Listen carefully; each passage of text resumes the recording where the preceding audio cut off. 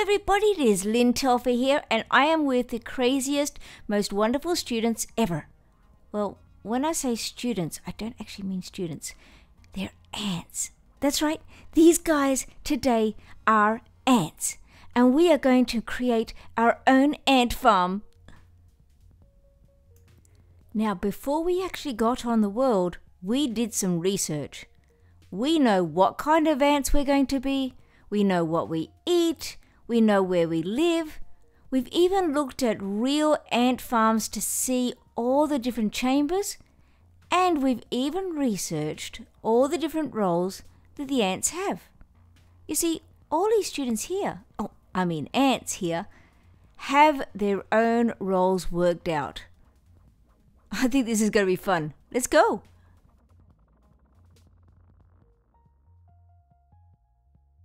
Before we begin, let's introduce the ant farm control room. This is where food and eggs will appear in the farm just where you want them. Let's see how it works. In this example, our ants eat little seeds.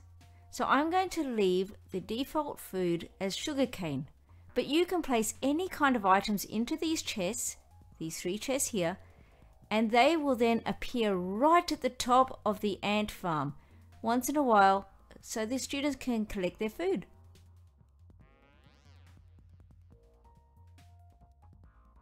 It's time to get all the ants into the ant farm. Now the easiest way is to stand on top of the ant farm and TP or teleport everybody to you, just like I've done there. Here's the command how you do that.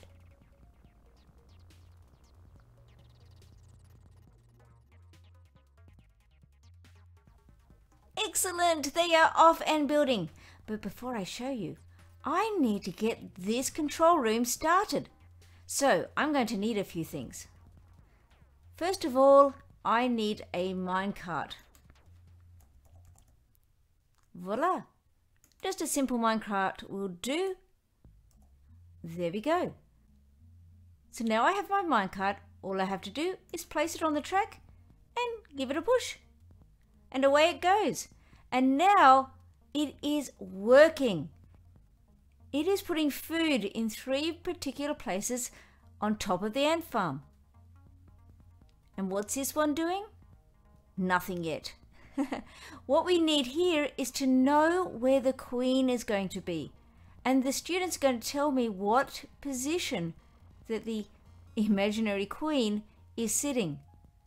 Once we've got that, I can change these numbers where it says 0, 0, 0 to the actual number of where we want the queen's eggs to appear.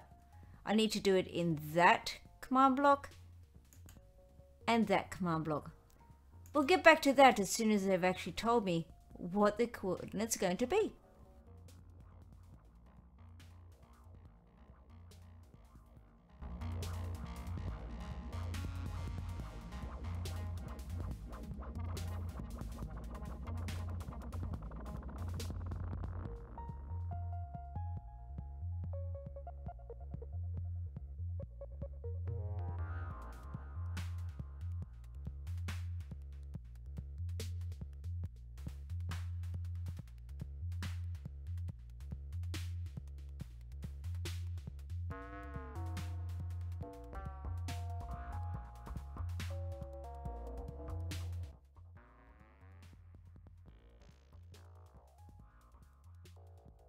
Aha! I see something very special. Sarav has placed a red block where he wants the queen to be. Okay, Sarav, what we need to do is get the coordinates.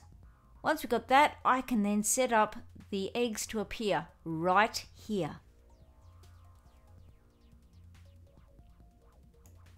So the coordinate is 6, -41. Great. And now I need to do that with the next one. Oops, -26, -41. I'll have to go and fix the other one.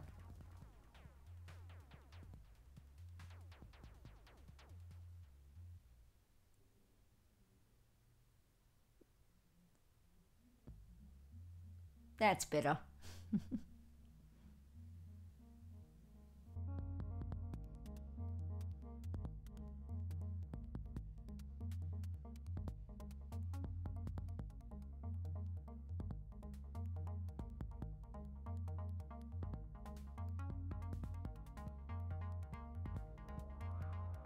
Once the kids have had fun building their ant farm, then it's time to label everything. Here they've made a fungus farm. I absolutely love what they've done here.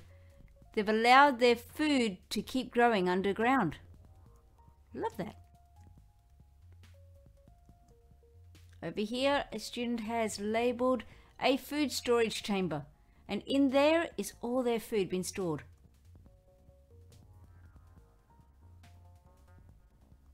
Aha! This place they've decided is going to be the ant graveyard. We discovered that when ants die, they give off a special smell or chemical, and the ants will place them away from the rest of the colony.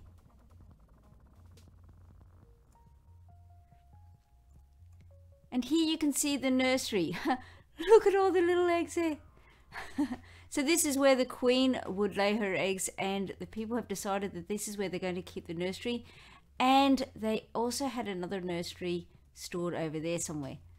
So I think they've done an amazing job just creating their wonderful ant farm. Now my little group of ants here are just doing a demonstration lesson, but if we had more time, we could go far more into depth about the collective mind. What I would then do is talk about how the ants communicate and how they manage to do such a complex job without any verbal communication. And we could also look at our society. Do we have examples of a collective mind? If so, what does it look like, and how do we actually communicate our ideas and beliefs using that system? And this is one thing I absolutely love about Minecraft. You can teach any kind of learning outcomes with it.